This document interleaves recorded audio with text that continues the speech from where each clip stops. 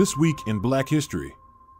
February 13th to February 19th. At blackhistory.today, we remember Reverend Henry Highland Garnet, a great orator of the 19th century, minister, abolitionist, and educator. Reverend Henry Highland Garnet died on February 13, 1882 in Monrovia, Liberia at age 66. Garnet became an advocate of militant abolitionism. As a member of the American Anti-Slavery Society, Garnet was a regular speaker at abolitionists' conferences. During an emotional speech at the 1843 National Negro Convention in Buffalo, New York, often referred to as "Call to Rebellion," Garnet called for freedom from slavery through militarism by encouraging slaves to revolt against their owners. Frederick Douglass. One of America's greatest orators, Frederick Douglass, born Frederick Augustus Washington Bailey, celebrated February 14, 1818 as the date of his birth.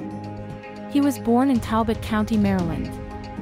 Born a slave, after escaping slavery, Douglass became one of the world's foremost abolitionist and human rights leaders. Maya Angelou. American poet, author, actress, filmmaker, educator, and civil rights activist Maya Angelou was awarded the Presidential Medal of Freedom by President Barack Obama on February 15, 2011. Her career in the arts lasted over 50 years, but was further noted internationally when she delivered her poem, On the Pulse of Morning, during the inauguration of President Bill Clinton in 1993. Joe Frazier. On February 16, 1970, Joe Frazier defeated WBA world champion Jimmy Ellis to become world champion. Marian Anderson.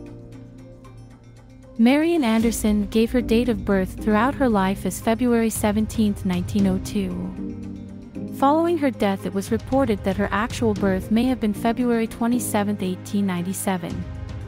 Although there may be some confusion on her actual date of birth, her status as one of the most gifted and talented contraltos of our times is without debate. Her beautiful and appealing voice commanded the attention of audiences in concert halls around the world for decades. On April 9, 1939, Marian Anderson opened the doors for many African American artists whose public performances were limited due to racial discrimination by singing at the Lincoln Memorial when she was prevented from singing to an integrated audience at Constitution Hall. Shani Davis. On February 18, 2006 in Turin, Italy, Shani Davis became the first African American to win a gold medal in an individual Winter Olympics. Tuskegee Airmen.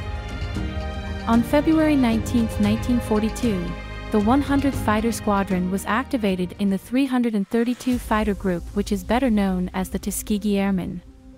The 100th Fighter Squadron was the second African American combat unit of the Tuskegee Airmen and the Army Air Force. The first was the 99th, which was activated on March 22, 1941. Tuskegee Airmen were the first African American soldiers to fly during World War II.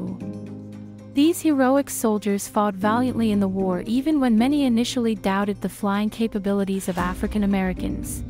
Find out more on these specific great moments in Black History this week at blackhistory.today, the world's top daily Black History website.